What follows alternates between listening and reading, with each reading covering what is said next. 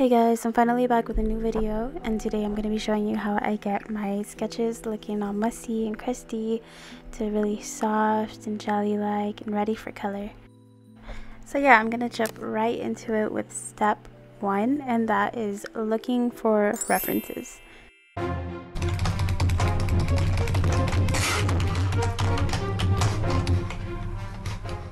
So the first thing that I do when I find a reference is I kind of take a step back and look at what I'm drawing. I look at the shapes and I look at the pose and the form and all that. I kind of do this part in my head so that when I'm finally about to sketch, I just focus on the shape of the entire drawing. I never like to focus on any small details just yet. I just place everything where they need to go. Just because that doesn't really matter at this part, because once you focus way too hard on the details, you kind of start to overthink it. Well, at least I do. And yeah, I kind of gotta trust the process at this part. I think it looks a little bit crazy, but that's okay.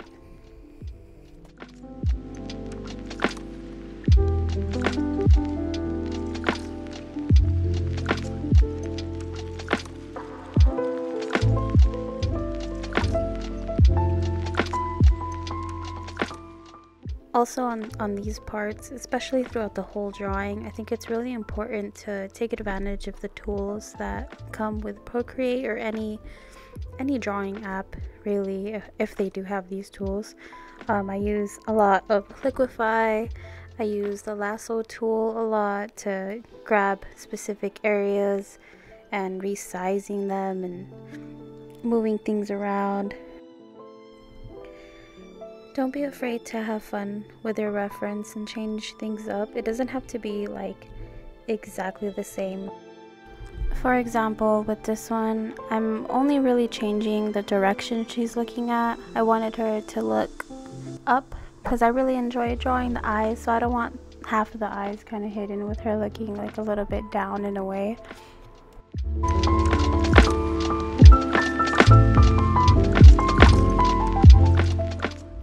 And one thing you should really not forget is don't forget to flip your canvas. Like, it's really important to do that, just because it almost gives you like a fresh outlook on the drawing from a completely different perspective.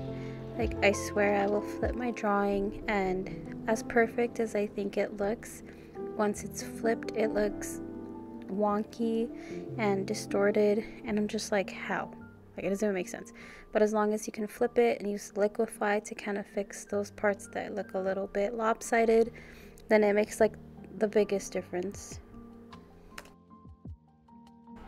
So the way that I got my lines really soft and blended is I just got my blender tool and I used one of my brushes to just blend out some of the lines.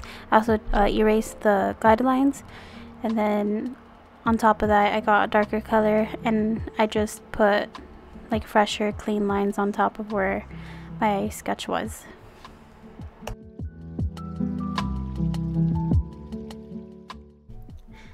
This is pretty much the same thing as drawing and painting in grayscale, but instead of gray I do kind of like a red toned brown, just because I feel like I can work with it a lot easily, and then when it is time for color, it blends really well with most skin tones. Don't be afraid to add like hard lines as well. Everything doesn't have to be blended either. I personally like to have a balance between hard lines and blending. I do go more on like the blending side, but I feel like once you're going overboard with blending, it all just kind of looks fuzzy. Here I'm just adding another layer right under the one I was working on, and I'm just gonna add a solid color over the sketch using the lasso tool. You can do it by hand too if you don't want to use that.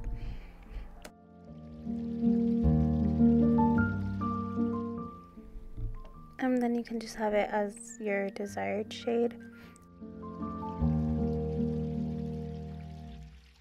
Here I just wanted like a really basic light sketch. Once I add the colors, when I'll have like the different skin tones. Here I'm also adding highlights and stuff here, but that's kind of just to make the sketch more jelly-like. That's pretty much it for the sketching. I will have some of the coloring for the rest of the video, but that's gonna be a whole different tutorial with the coloring. But I left it there just in case you want to see some of the process for the finished drawing.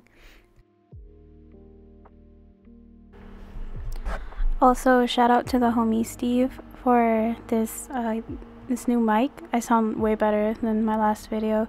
I feel like it's made such a huge difference, and it's been a lot easier to record my voice. So yeah, thank you, Steve.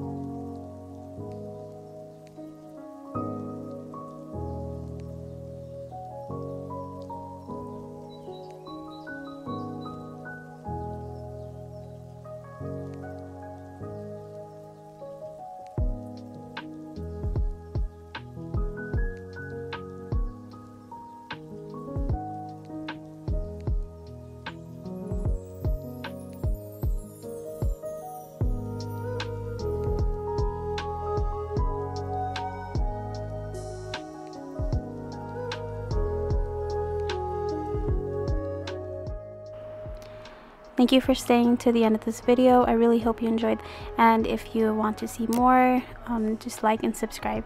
Bye!